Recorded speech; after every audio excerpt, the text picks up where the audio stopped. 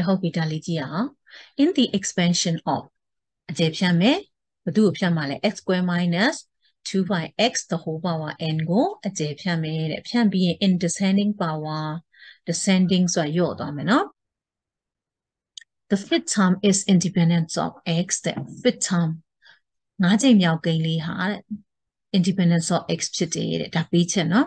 ဒါလေးကြည့်ဆိုင်ရမယ်ဒါလေးပြန်သုံးရမှာဖြစ်တယ် find ရှာပါ the values of n ရဲ့တန်ဖိုးကိုရှာပါ in the full term ဆိုတော့၄ချိန်မြောက်ကိန်းနော်အဲ့တော့ n ရဲ့ full term တန်ဖိုးလေးရဲ့ကိုရှာပါတဲ့ဒါမေးခွန်းနှစ်ခုနော်ကဲဟုတ်ပြီဒါဆိုဖြန့်ရမှာကိုအရင်ကြည့်ခိုင်းတယ်နှစ်ကွင်းမြောက်လားတစ်ခုတည်းလားနှစ်ကွင်းမြောက်ဆိုအကျယ်ဖြန့်မယ်အကျယ်ဖြန့်ဆို3မျိုးရှိရလို့ပြောထားတယ်နော် basket triangle x plus y the whole power n ပြီးရင်1 plus x the whole power n အဲ့ဒါနှစ်ကွင်းမြောက်အခုတစ်ကွင်းလေးဆိုရင် r plus 1 term သုံးမယ်အဲ့တော့ r plus 1 term of r plus 1 term of ဒီကိုဖြန့်မှာx square minus 2 by x the whole power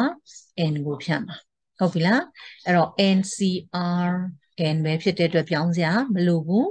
x power n minus r ဆိုရှေ့ကိန်းက x square the whole power n minus r နောက်ကိန်း the whole power r ဆိုတော့ minus 2 by x the whole power r အဲ့တော့ရှင်းလို့ရသလောက်ဆက်ရှင်းရအောင် ncr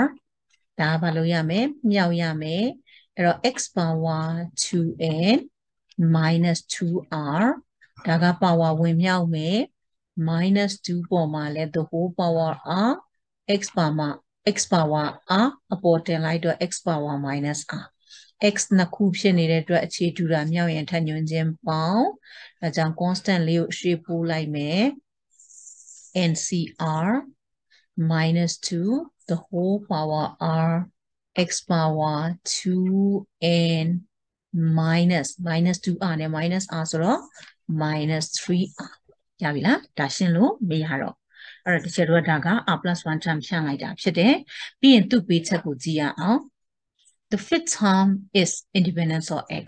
အဓိပ္ပာယ်က fifth term လေးကိုရှာ fifth term ကိုရှာမယ်နော်ရလာတဲ့အဖြေရဲ့အဲ့ဒီ fifth term ဆိုတာဟာတဲ့ independence of x power 0ဖြစ်တယ်လို့ပြီးတာဒါဆို fifth term ရလာရင် fifth term ဘယ်လောက်ရရနော်ရလာတဲ့ fifth term ရဲ့ဒီပေါ်က x ရဲ့ power ဒီဘယ်လောက်နဲ့ညီတယ်လို့ပြောလိုက်တာလဲ0နဲ့ညီတယ်လို့ပြောလိုက်တာဖြစ်တယ်နားလည်ရလားအဲ့ဒါပေးချက်နော်အဲ့ဒီကနေတဲ့ find the values of n ဒီပေးချက်လေးကနေ n တန်ဖိုးရှာမယ် n ရခဲ့ပြီဆိုရင် n the full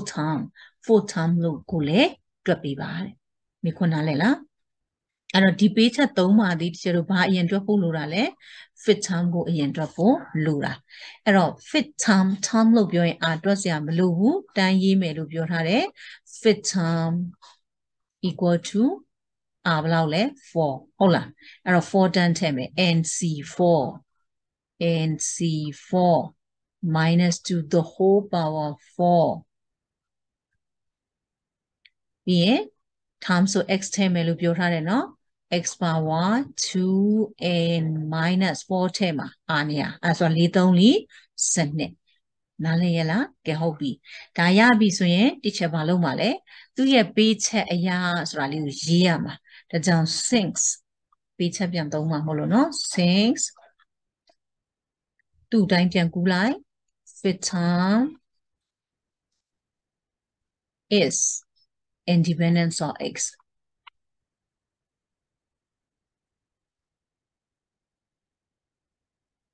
fifth term ကပါလဲ independence of x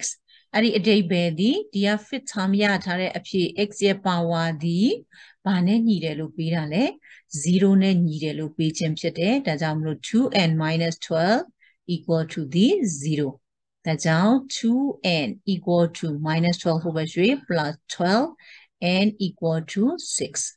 ရပြီလားအဲ့တော့ပထမမေးခွန်းပြီးပြီနော် n ရပြီဒုတိယမေးခွန်းက full term လေးကိုရှာပါတဲ့အဲ့တော့ဒီချက်က full term လို့ပြောရင်နေရာဘယ်လောက်လဲတစ်လျှော့လိုက်တော့3နော်အဲ့တော့နေရာမှာ3ထည့်မယ် 3 ထဲတော့ NC3 minus 2 the whole cube x က 2n minus 3 နေရာမှာဘယ်လောက်ထဲတာလဲ 3 ထဲတာအဲ့တော့3 3 4 9ရလားရရင်ဒီချက် n ရထားတဲ့အတွက် n အစားသွင်းပါမယ် n နေရာမှာ6ထဲမယ် 6c3 minus 2 the whole cube x power n နေရာမှာဘယ်လောက်ထဲ6ထဲ6နဲ့4 12 12ထဲက9ဘယ်လောက်ကျန် 3x cube ရပြီလားကဲဟုတ်ပြီအဲ့တော့63လေးကိုဖြတ်ရင်3လုံး6 5 4 by 3 2 1 minus 2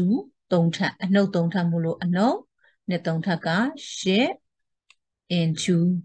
x2 အဲ့မှာ gwin ပါမှရတယ်နော် gwin မပါလို့မရဘူးအနှုတ်ပါနေတယ်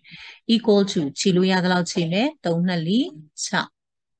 အဲ့တော့6ခြေလို့ရသည်လားမရတော့ဘူး5 4 4 20 20နဲ့8နဲ့မြောက်မယ်8နဲ့4 16 minus 160 x2 ရပြီလားကဲနားလည်မယ်နော်ဒါဆိုအခုဒီချက်ပြောသွားတာ term လဲရှင်းပြီးသွားပြီ coefficient တွက်တဲ့ပုံစံလဲဒီချက်ရှင်းပြီးသွားပြီ middle term လဲပြောပြီးပြီ